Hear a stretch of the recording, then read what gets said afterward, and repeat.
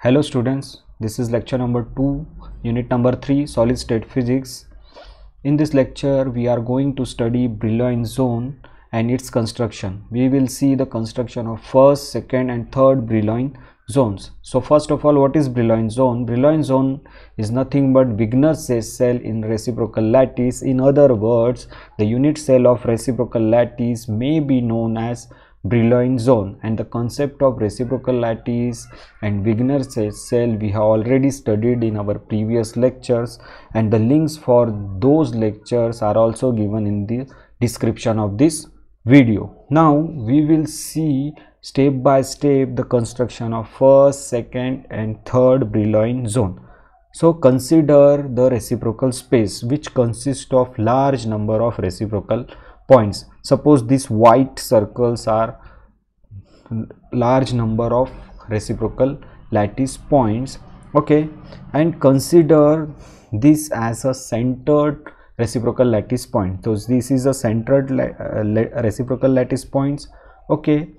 Now draw the imaginary lines, okay, from this origin. Suppose this centered lattice point is present at the origin, so we have to draw all imaginary connecting lines to nearby lattice points, okay. So these lines are shown as a dashed lines, and I am connecting all nearby lattice points, okay, from nearby lattice point from the origin to neighboring lattice points, okay. So I have drawn 1 2 3 4 5 6 7 8 imaginary line connecting to origin and nearby lattice points, okay. Now we have got 8 lines, okay. Now second step is we have to draw perpendicular bisector to each lines. So there are 8 lines, so we will draw 8 perpendicular bisectors, okay. So suppose this is the perpendicular bisector to this line, this is perpendicular bisector to this line, this is perpendicular bisector to this line, this is perpendicular bisector to this line, this is perpendicular bisector to this line meet at this point, this is perpendicular bisector to this line, okay. This is perpendicular bisector to this line, perpendicular bisector, this is perpendicular bisector and to this line, this is perpendicular bisector to this line. So we have drawn 8 perpendicular bisector, okay, to each connecting lines, okay. So these 8 perpendicular bisectors, this 8 perpendicular bisector shown by this line, okay, these lines are nothing but the Brack's plane, If we remove these dashed lines, okay, then the area enclosed by this origin and first Brack plane, suppose this is first Brack planes, if I move from this origin to this one, this is first Brack plane in this direction. If I move from this origin to this Brack plane, this is first Brack plane. If I move in downward position, so this is first Brack plane. If I move in right position, so this is first Brack plane. So area enclosed by the origin and first Brack plane is nothing but the first Brillouin zone. It's nothing but the first Brillouin zone, okay.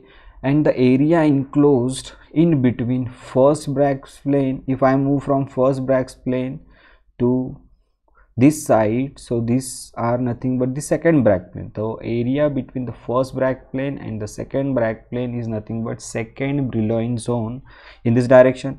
In this direction, the area between first Brack plane and second Brack plane, this is the second Brillouin zone. In the downward direction, the area between first and second Brack plane, that is second Brillouin zone. In left direction, the area between first Brack plane and the second Brack plane is nothing but second Brillouin zone. So these are the second Brillouin zones, okay.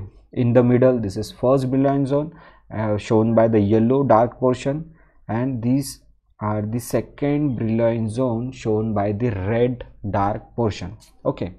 Now these are the steps to construct Brillouin zone, first and second Brillouin zone. Then the question is how to construct third Brillouin zone.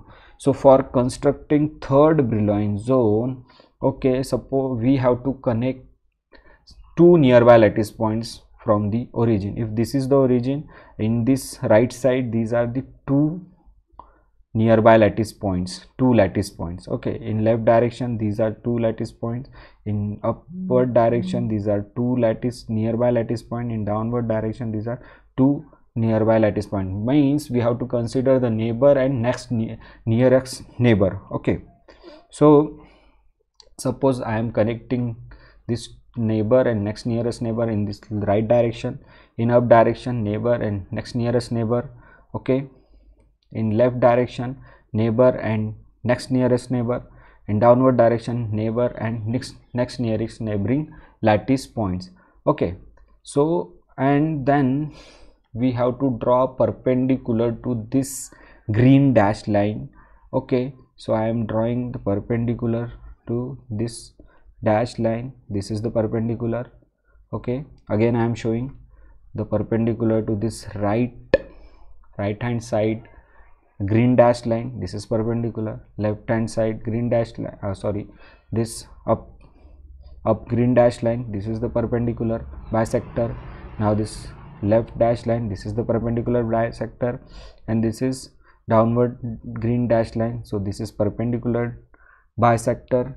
Okay, if I remove these dashed lines, then the area enclosed between second brag plane, okay, the area enclosed between second brag plane and third brag plane is nothing but third Brillouin zone. So here is this is third Brillouin zone, here is this the third Brillouin zone, here this is third Brillouin zone, here this is third Brillouin zone. Okay, the area enclosed between second and third brag plane, this is second brag plane and this is third brag plane. The area in between second and third brag plane is nothing but the third Brillouin zone. So this is the simple and easy process to construct Brillouin zone.